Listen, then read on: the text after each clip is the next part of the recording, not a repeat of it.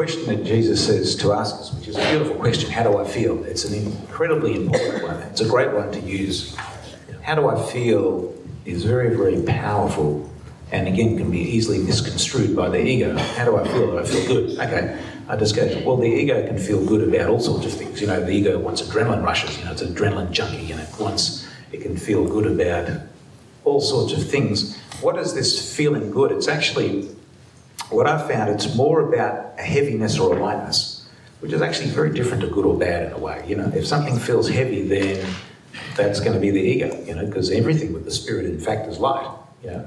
Because it continues to feel light. In fact, you feel more and more uplifted the more you get involved with the spirit, the more you head in the direction of the spirit. So if there's not a continual upliftment, that's a good indication that you're siding with the ego. Reading the Course, if you read the Course when it's not guided in the moment, you know, you've ever read the Course when you start, you've got to keep reading the same line over and over again? Anyone ever experienced that? Or reading the same paragraph over and over again? Guess what? It's time to put it down.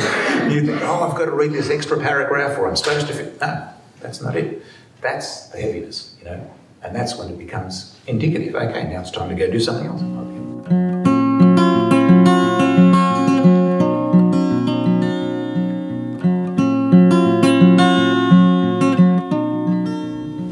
And I love what you said. David would say this for years, and it actually took me a long time to start believing it, that you can't mess it up. You know, like the shot to, you know, the rite of awakening isn't like a straight shot. I mean, it would be if we had no resistance, but that's pretty rare. It looks more like this, you know, and the Holy Spirit will just keep redirecting. So you can't really get it wrong, and that's very reassuring. But what is it for is a good question. Is this to help me sleep more in linear time, or is this really for the undoing of my mind?